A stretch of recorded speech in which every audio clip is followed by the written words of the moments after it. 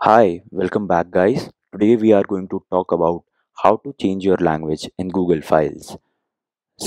You might have installed the Google Files app and you don't know how to change its language and you are not able to access it.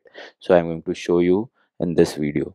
You can check video description and I will try to leave the written instructions. So let's jump right into the video. You need to open up your Google Files app. So which is right here.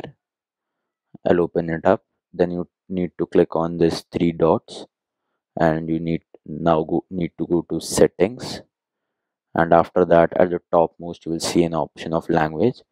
It says English United Kingdom. I would like to do it to English India, and so it's done. You can also select variety of languages from here. So there you go.